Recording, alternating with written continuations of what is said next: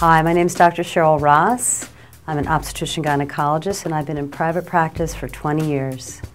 I'm here to talk about week 3 of pregnancy. Week 3 of pregnancy is just the beginning of this wonderful journey.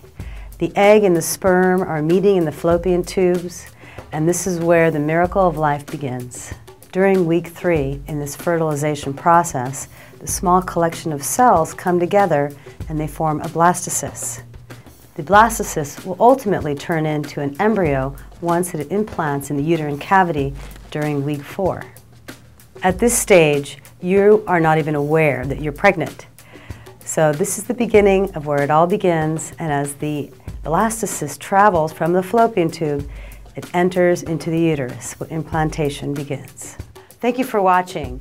For any more information on these topics, please click on the links below and be sure to rate, comment, and subscribe to this channel. And if you have any ideas of videos that you want to see, please email us at request@mahalodotcom. Look forward to seeing you again.